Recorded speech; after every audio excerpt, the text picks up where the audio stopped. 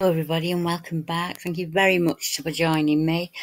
Before we start tonight, I need to explain something because I've had quite a few comments about it. I know that you can hear a faint clicking when I do the accounts. And unfortunately, I'm disabled. I have to use my voice to type. And the new voice app that I have, unfortunately, makes a typing sound when I'm talking. I am looking for another app to fix the problem. And hopefully it won't take me long to do that. But until now, I'm so behind with the sightings that I need to do it with the apparatus that I've got. The account that I'm bringing to you tonight was given to me back in August of last year. That's how far behind I am. So it's kind of a juggling act. People want to hear the accounts, and unfortunately, I cannot type them. Those days have gone, and I'd have to do it 3 times over if I didn't use the voice app. So we're just going to have to put up with it for now. And if I lose a few subs, I'll lose a few subs. There's not much I can do. So let's get back to the matter in hand. Gone fishing, angler hears strange footsteps around his tent. Now, as many as you know, when I was a lass, I would often go fishing with my dad. And he was a keen angler, and he taught me how to fish from a very early age. Let me just stick myself down there. I'm getting in the way. Now, I was usually in the woods playing back then, and I could sort out a roach pole or a rod pretty quickly. And sneakily, I would leave the rod set up with a bell so I could play and still hear if I got a bite. Now, tackle and bait takes me right back to my childhood. And many of my dad's generation, and the younger generation of mine also, still fish at weekends or do a cheeky bit of night fishing and a camp out. One of the places I would go as a kid to fish was Clifton Country Park along the River Irwell route. Now, there's a large water body there called Clifton Marina, and it's fished most days by the local anglers, and you'll see a picture of it a little bit as I scroll down. Now, the lake is set in Clifton Country Deer Park, which is a nature reserve in the northwest of England. And even now, it's a wonderful place to fish or hike. I still visit most weeks, and I sit and watch the horses. It's a lovely area to collect your thoughts or just to let the kids run off a bit of steam. And back in the 80s, it was much more rural than it is today. So this account was taken by me, and it's from a gentleman that fished on this marina all through the 80s and 90s, and probably still does, I think. And this is the area that we're talking about here. Now, in 1988, I got my first car, and that was the start of a summer of many nights spent fishing with a couple of my mates from down our street. One Saturday night in late July, we decided to go and fish at Clifton Marina, and that's off the A666 between Kersley and Swinton. Yeah, there actually is a road called the A666 where I live. Now, we got there about 8 p.m, and we decided to set up at the bottom end of the lake where the River Irwell winds around the back and heads off towards Stoneclough and Ringley Woods. Now, when we arrived, it was a warm, still night without a ripple on the surface, and it looked like we had to place to ourselves. There was no sign of any other gear set up. The pegs were empty, and there was nobody else came around as we fished. Now, the 3 of us fished about 15 to 20 feet apart from each other, and as each peg spot was separated by reeds and bushes, so we couldn't actually see each other apart from the ends of our rods sticking out. Now, I was sat at one end of the marina, so there wasn't anyone fishing to my right side, and once darkness fell, so the night was pitch black. Only our torches and headlights were visible, but because they attracted midges and all manner of flying bugs, we didn't leave them on for very long. Now, I had a bibby-type overwrap that fitted over my fishing umbrella, and after an uneventful night, I fell asleep. And I was woken to the sound of gravel shuffling from directly behind my bibby, almost like someone was shifting their weight from one foot to another. This happened over and over, and after a couple of minutes it stopped and all went quiet. And I thought it was one of my mates who had climbed out of his bivvy silently and was just stood there having a fag, stretching his legs. So I got up to look and I peered around the back, but there was no one there. It was just starting to come light, and it must have been about 4 a.m. And I was still tired, and I dropped back off to sleep again until the sun came up.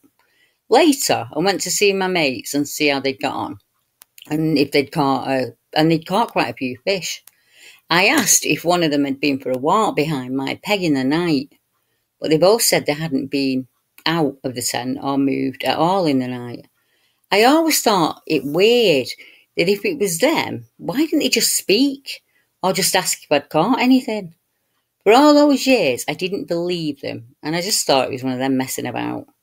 But now, I think differently. It was only when a recent account came into BBR from a guy who was fishing a pond at night in Epping Forest when he was a kid that I started to rethink that night.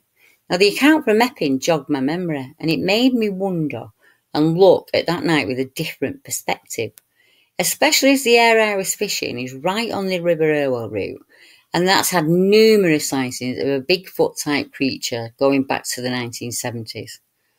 Although this subject was not something I was tuned into at the time, it was only years later, and I now wonder who walked behind my peg that night. And that account was reported to me personally. Now, Ricketts Mere Maldon is a tent encounter of 1997. A lot of the witness reports that come in from wild campers, poachers, people out fishing, fishermen, anglers, all kind of people who are used to being outside. They are used to the usual noise that being on the lake or being in the woods, the animal noises and the strange sounds, and sound carries quite far when you're near water. They are used to all that. So what they're saying is they're taking all that into account, and these accounts are still very strange to them. And this gentleman's an ideal example of that. I'm into my fishing, and I always have been. And a few years back, I'd spent a night fishing at Ricketts Mere. Now, I fish a lot of nights, and I'm mostly on my own when I do, and I'm not afraid of the dark, and I've spent most of my life out and about in the countryside fishing. I've also spent many nights in the woods camping and rabbiting on foot after dark, etc. So to be alone in the dark is not a problem for me. I actually feel more scared walking down the local high street at night than out in the woods and fields. So when I explain what happened, you need to know I don't spook easily. I'm used to the noises of the night, whether it's in the woods or out on the lake. So I'd done fishing for the night, and I'd not had any problems at all. It was all quiet. In fact, it was too quiet. I'd not had any takes either. So I wrapped up in the sleeping bag and just waited on the float bobbing. Now I'm not sure if I was awake or I had nodded off or was daydreaming at this point. But I heard something walking around in the grass behind my bivvy. So I stayed still, just peeping out of my bag and straining to hear what it was. It was just before dawn, around 5 a.m, when I swear that a dark shape of a person walked right past the front of my oval brolly. I sat up, quick smart, and grabbed the hammer. I keep the hammer under my bed chair, and I jumped out shouting. I was ready to have a row with whoever was snooping around my rods. I knew nobody else was on the lake, and there are no houses or any other reason for anyone to be there except to fish. So to my amazement, I'm belting the torch into the swim and shouting, "Nothing! Just my rods and swingers on the floor where I left them." I even got the two candlelight out and swept the meadow I was fishing from, and nothing. Now that scared it out of me. Maybe it doesn't sound that bad to you, but it certainly made me think about doing nights on my own again. The Beast of Bolam Lake, Northumberland, 2003. This is the area that the encounter happened in. A strange creature with glowing eyes was reported by fishermen in 2003. The man who made the report was with friends when the incident happened. They all tell of many hours spent fishing in Bolam Lake near Belsay, Northumberland, and the men would fish for pike late at night. But their tranquility was disturbed on one fishing trip by a catch they did not expect to make. And the witness making the report is called Neil, and he tells how he was between his friend, also called Neil, and Nathan as they were walking on a wooded path back to the car park just after midnight. And as I say, it's this path here. Now, about halfway along the path, Neil turned around to talk to Nathan, who was the last in line and further back along the path, picking his bag up off the track. Now, Neil states behind him, standing at the side of the wooden track, was a dark figure that he could see clearly due to the moonlight shining through the trees. The others did not see it at first, and Neil had to point it out to them, until they too could see the figure he had noticed. He said it was dark. It was a dark figure. It looked to be about 8 feet tall and was heavily built. Its eyes, or what seemed to be its eyes, glowed in the darkness. We ran at top speed all the way back to the car.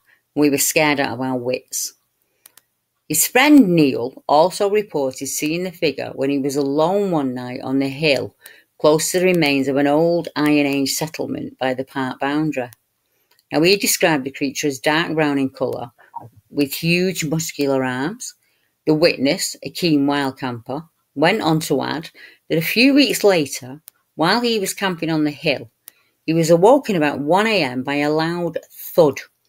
He heard a growling sound and something rummaging around in his bait box outside the tent.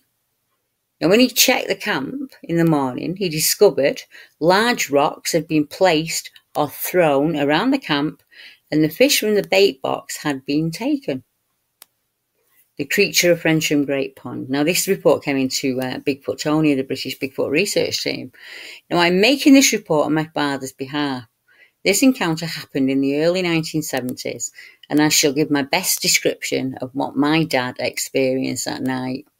It was quite late, but the area was well lit by the moon. My dad was with his girlfriend at the time, sat in his car by the pond, lake. I believe this place is called Frensham Great Pond, and it's near Farnborough. And it's really quite a remote area, he said. I think it's a little bit bigger than a pond. I mean, I have to add, I know the area. It's quite a large lake. Anyway, as the night unfolds, there was him and his girlfriend and another car parked nearby them. They were sat chatting, facing each other, and Dad said his girlfriend, suddenly looked in shock as she saw this thing go past the back window. Then suddenly, the man in the car nearby got out and said to my dad and his girlfriend something along the lines of, "What the hell was that? Did you see it?" The man said it jumped on his bonnet, then ran off towards the lake. They went down to the lake to have a look, and that is when my dad could see it. All of them could see it running up the bank or the hill on the other side of the pond, and it was running fast.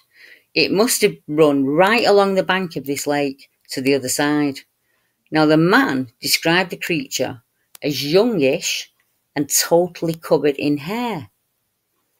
Red Eyes at Welney Fen, 1980s. This is another account that came in through Bigfoot Tony. Now, my dad would like to report an experience he can't explain that happened on his honeymoon some years ago now. Himself and my mum, along with another fisherman, saw glowing red eyes blinking away in the darkness one night. And my dad's quite fearless with stuff like this, so without hesitating, he went over to see what it was in the dark. And he followed the eyes for a good 45 minutes, and they were always keeping the same distance from my dad. As he walked, the distance between him and the eyes never closed. He then decided enough was enough, and he ran at it in a bid to outrun it and get a much closer look, but he couldn't catch it. This was in the 1980s at a place in the fens called Welney. Now, my dad says most people set the mic up, saying he was drunk. He's never drank, and he's old school London, so he'll only say what he saw. Nairn Net Radar, September 2015. This is the area we're talking about. Close to the battlefield of Culloden, there is an area used quite often for fishing by the locals and the odd poacher. And a male from the area, who was out in the fields late at night and early in the morning, had a strange story to report to a member of the VBR team. Now, the gentleman stated he'd seen something about 3 to 4 times now, down in the area where he fishes. The first time, he was out in the fields covertly and was laying low, keeping out of sight of any landowners or groundsmen, when he heard someone approaching his hiding spot. And whoever it was, they were coming along the riverbank in his direction, so he dived for cover and he stayed hidden. And as it passed him by, the thing appeared to be enormous, both in height and width, and stank to high heaven. His best view of the creature was one night he had his nets out on the river, and he walked away downstream, presumably to scare the fish towards the net, although he didn't specify that. When he came back about half an hour later to check for his catch, he stated, "The bloody great hairy thing was taking the fish from my net." He yelled at it, and it stood up, and it turned, complete with fish, and walked off into the trees, completely ignoring the annoyed fisherman. "It wasn't in any hurry," he said. Now, our researcher asked the witness for a general description, and he said the height on this thing was really tall, and he estimated it on his own height, as he himself is 6'3". So he thinks the thing was around 7 feet tall, much taller and broader than him.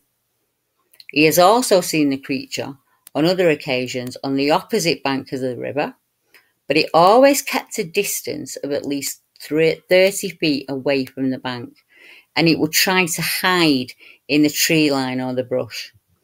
He also mentioned in passing that his brother had seen the same figure cross the battlefield at Culloden, and that report was taken by MC, a member of the British Bigfoot research team. Now, whistles and stones thrown at Loch Lomond, 2017. I would like to report something that happened to me and a friend when we were fishing the Lochen in 2017. We are two fishermen from Scotland, and we were fishing for pike in a small lochen within the Loch Lomond National Park. And it's something we both enjoy doing, and we're outdoor whenever we can get out or have free time. And we fished all over this area and many others, and we're used to the usual noises out there. Sounds change due to the lay of the land and the body of water. But what happened that day is just unexplainable. This all happened at roughly 10:15 p.m. It was autumn, so around October, and we'd been there a while, and the weather was pretty cold. We'd fished for most of the evening, and around 10 p.m. we decided to call it a day. We stopped our fishing, and we both returned to the car together to pack all of our things away. I hadn't mentioned to Richard that most of the time we were out there that evening, I felt uneasy, and I couldn't settle, as a very real feeling something was watching us. I packed away quickly, as by the time I was getting quite cold and hungry, and we were both ready for something to eat. Packing my tackle into the car, I heard a loud whistle, only about 50 metres away. This startled me. As I said beforehand, I was feeling quite nervous and anxious to get away quickly. I've fished this area many times, and I've never felt like this before, so I was really on edge when I heard that whistle. It was pitch dark, and I looked around in the general area I heard it from, but it was so dark I didn't see anything or make anything or anyone out clearly. I would have put this down to an animal or a bird, to be honest, but near enough immediately after the whistle, I had a medium-sized rock thrown at my car. Now, luckily it didn't hit it, or it would have caused a great deal of damage, and it landed with a thud, and we couldn't make out where the rock had been thrown from, or by whom.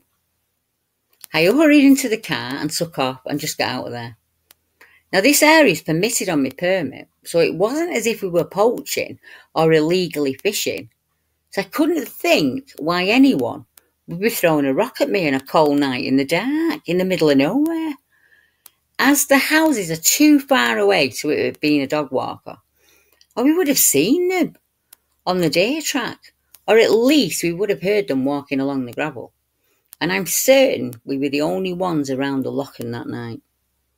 Now, I still fish the area from time to time, but we just don't fish anywhere near sundown anymore, as we both were shaken up by the experience. And Richard's ex-army, but it spooked him too, and we were both on edge at dark after what happened that night. Something I would like to add is a weird conversation I had when I worked at the Glasgow Angling Centre fishing megastore. I was chatting to a regular customer, James MacDonald, who was in the Royal Marines some years ago now, and we were talking about our kayak fishing on the national park, and he said that his friend had seen two bears standing up on one of the islands. Now, I've kayaked to the islands, nearly all of them in fact, and one in particular at Balmaha has a large population of wallabies and striking marked fallow deer. Now, that report was taken by me. Now, many of the reports above were taken by members of the British Bigfoot team. And if you would like to join our In the Field team, or just become a member to show your support, you can get your memberships by contacting me or by clicking on the link below. You don't have to do anything if you're a member. It's just a way of showing support. And what happens is if you want to, it's entirely up to you. We can put you on a members map if you want to meet up with other people across the country and chat online or meet up and go out. There's also a monthly newsletter that goes out with any evidence find or sighting reports that come in. And you will get early access to everything that I do, really, being part of the team. And it also enables you to chat and talk with other members of the research team that have been at this years and years and years. Now, there's more than just me and Bigfoot Tony and Chris Turner and Stu Hill. There's hundreds of us now across the country. And what we're trying to do is get people together and get them networking, and just, even if it's just chatting about ideas, nothing more than that. But if you want to volunteer for when a sighting account comes in, if you could go out to that area and take a few photographs for us and give us a little bit of a bio about the area and what it looks like to you, that would be extremely welcome. Or if you fancy being a member and looking for reports online, in the paranormal forum, the wild camping forums, anything that you can think of would be entirely welcome. Because as we say, 4 eyes are better than 2 and 1,000 eyes are better than 100. So I'm hoping over time that we can have members in every county. And I hope that I'll meet all of you. And as I said before, Clifton Country Park, the very first report that I spoke to you about, is very dear to my heart. And unfortunately, I was there this weekend. And I wanted to take some photographs of the area to show to you all. And as I was getting out of the car and was transferring to the wheelchair, down I went and I've twisted my good ankle. So it's all strapped up and I'm back on the pain pills, unfortunately. I'm okay. It's just a small twist and I think I've just done something to the ligaments. But considering it's my good leg, it means I can't really get about. So we'll just have to see. I'm going to see how it goes over the next fortnight. And hopefully over the summer I'll be out to meet some of you or all of you. That's what I'm hoping for anyway. So, to wrap this up, as I said earlier, I'm really sorry about the tapping. I'm going to do everything I can do to get rid of it, and I will redo the videos that has the tapping noise in. I promised a few people that. I know it's annoying, but unfortunately, it's the only thing I can do at the minute. So that's it. So I will let you all know about a BBR meeting that's coming up online on YouTube in June. And I will send the email out to all of the members. As I say, you go onto a mailing list, so that way you don't miss anything, you don't miss any meets or anything like that. So I hope you all have a wonderful weekend, whether you're out in the woods or not. And if you are out in the woods, enjoy it. Take the grandkids, take the dog, go with a friend, just go on your own, take a flask, have a brew out there, and just give yourself 10 minutes to breathe and forget about everything else that's going on around you. So until next time, blessings from Lancashire and a very good night from me. Good night, everyone.